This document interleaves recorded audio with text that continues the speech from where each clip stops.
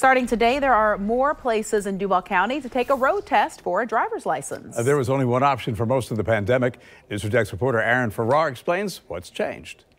The road test in Duval County is back to its traditional form for potential drivers hoping to get their license. We are starting to put things back into place that were in place before COVID.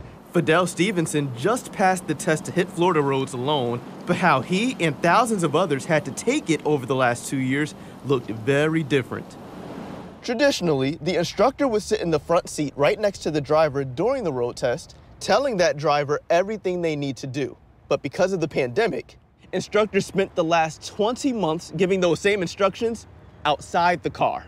It's more comfortable and not so much like nervous and everything. Stevenson preferred what was considered the remote test. Yeah, it was different because they told us what to do and then you had to do it without somebody right next to you watching everything you do. This gateway location was the only place to take the test. Sometimes these instructors used walkie-talkies to communicate with the driver. Duval County tax collector Jim Overton says there were a few other requirements for this unique method. The person in the car had to be a licensed driver, age 21 or older, so that was a real challenge for the people taking the test. They had to bring somebody with them. Instructors like Robert Amos had fun with the change. Generally, they have really enjoyed being outside and just the camaraderie and dealing with each other from all the other offices. Now, there are 7 locations offering road tests. The Gateway Branch, sites in Hogan, Mandarin, Neptune Beach, the North Side, Roosevelt, and the West Side. And all of these addresses are listed on our website, news4jax.com.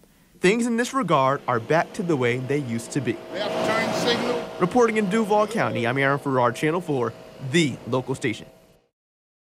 A lot of 16-year-olds are happy to hear that. Go get that license. So although the Gateway location on West 44th Street is open right now, we'll be moving to a new location in a few months on Sutel Drive. We'll update you when the tax collector's office gives an opening date.